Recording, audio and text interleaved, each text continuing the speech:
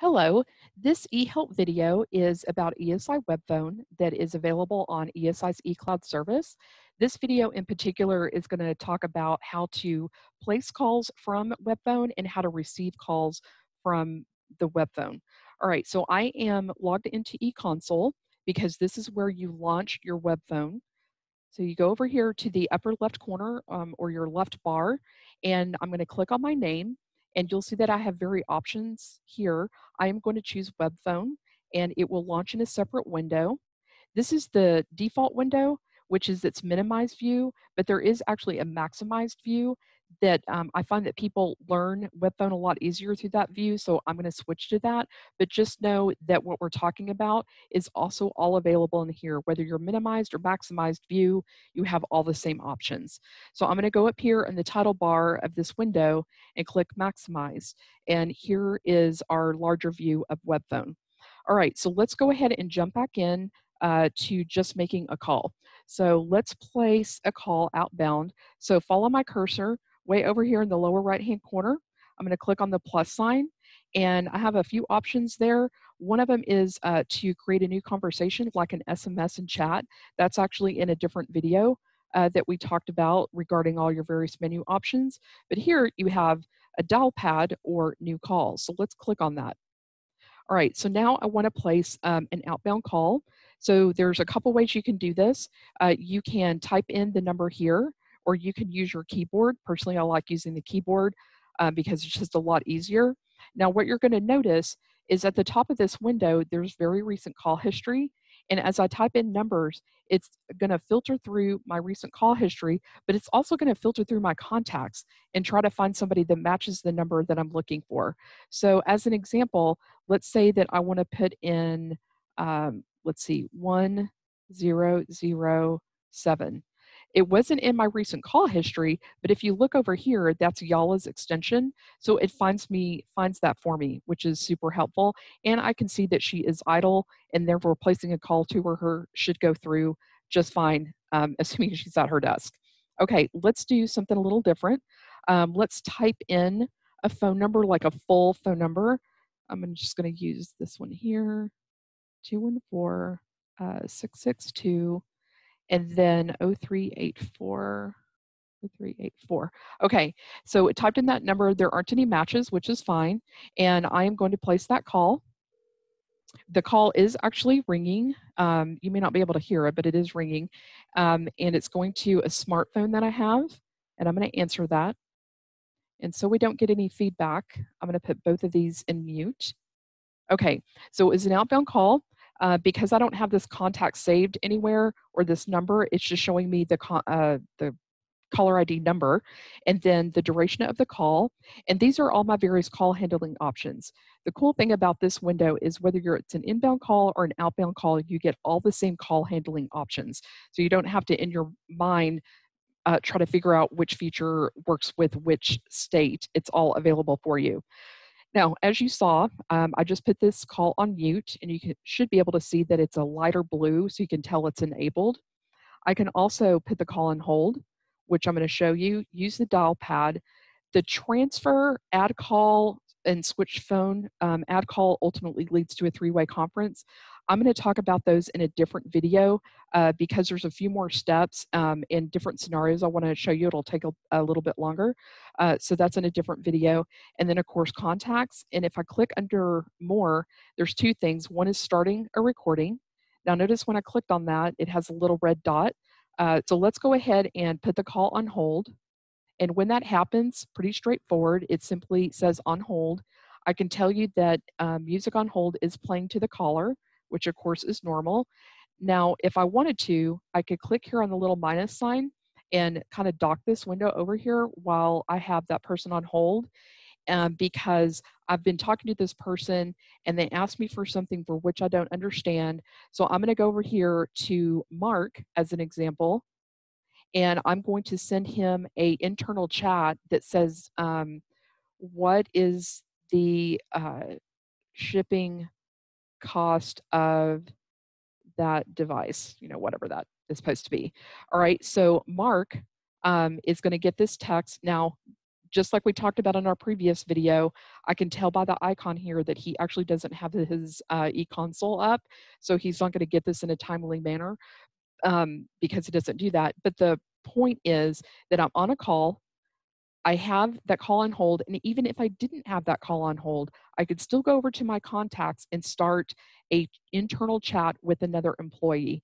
I could actually even start an SMS chat with somebody who's outside the building somewhere, a completely different third party, and I can have all that here displayed, and I can hop around between the different views. That's why I like using the larger view, which places all these cards in an easy to reformat. So let's get back over here to the held call. To get this to pop back up, you just click on more and you can see it brings it up. I'm going to take this person off hold and I'm going to, let's see, what else should I show you? We did recording. Oh, hide call. Hide call is just putting it in this minimize view, and then you click on that again to bring it forward. Okay, so I'm going to go ahead and hang up from this call, and I'm going to show you a few different things. So end that. I'm actually going to close this. So that was an outbound call that we just saw, but there are various other ways you can place an outbound call. I can go to my contacts. Any of these contacts that has a number, voicemail, call history, anything that has a number, you can call out on it. So Zach, for example, I open this up and I can actually place an outbound call to Zach, boom, and it goes right to him. I'm going to go ahead and hang up on that because I know he's not there. So let's go back, my little back button. I can go over here to Lisa and say, hey, I need to call Lisa, and just click on the phone number, boom, it automatically starts calling her. All right. And you can see it uses that same bright blue window with all the same call handling features available. All right. So that's one way to do an outbound call. Let's see, call history. So here, of course, there's numbers associated with your call history. So let's say I click on this one, and again, I can place a call to this person, or maybe I decide to do a chat and I can create a contact from them. So super easy, really great way to manage the people that are calling you. Voicemail, same thing. There's always a number associated with the person who's leaving you a voicemail. So if I clicked over here on this one, I can actually place a call to the number associated with this. So let's just do that. And there is the number. Of course, I'm not going to see that through to play that out, but that's another way that you can make an outbound call. So chat and SMS, it seems weird that you would say, well, chat and SMS is text type information. So how could you place an outbound call from them? But again, if we go up here to, let's say, Catherine, click on that, it is going to show up all the text information, but she has a number still associated with her. So if you go over here, you can do a call straight to that number, or it's a way to get to her contact information. So I can place a call to her an extension, to her mobile, and of course I can do an email if I wanted to. So there are various ways that you can place an outbound call. All right, so let's actually do an inbound call. Let's get back over to contacts, and let's see, I'm going to use this phone here.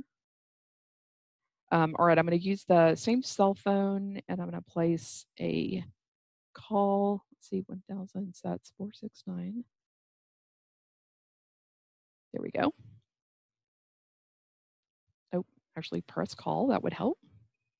Okay, so there's a few things going on here. I'm going to go ahead and answer this call really quick.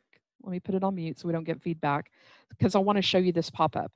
So one of the things that we talk about in the overview video of Webphone is when you first start using Webphone and you launch it, it's going to ask you to give Chrome permission to use the microphone.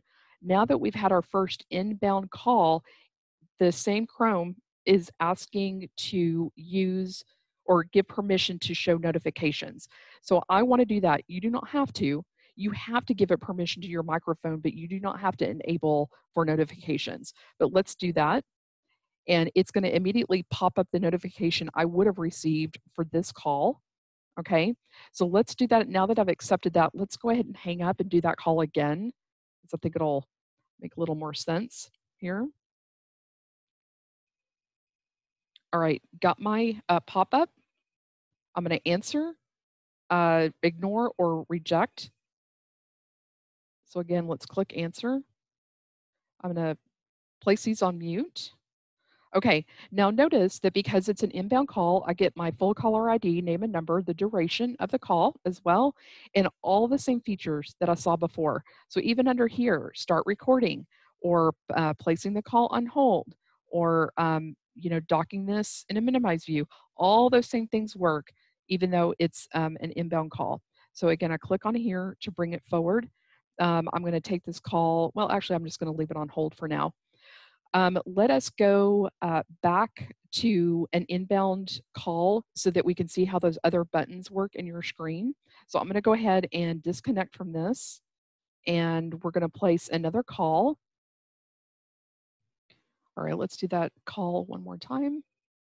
Okay, you've got two buttons here, ignore and reject. I'm going to go ahead and answer that. Just so the call stays there. But essentially, the difference between the two is if you choose ignore, it is only going to stop your web phone from ringing. But if you have sim ring or simultaneous ringing set up because you have multiple devices associated with your extension, it will continue to ring the other devices. So again, uh, ignore is just ignoring or having the soft phone, web phone, ignore the call.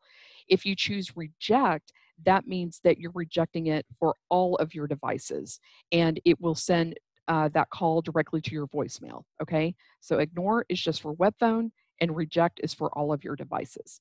Okay. All right, let us go ahead and leave this video at that. I think we're good. And check out our other videos where we're going to be talking in detail about transfer, add, and switch phone.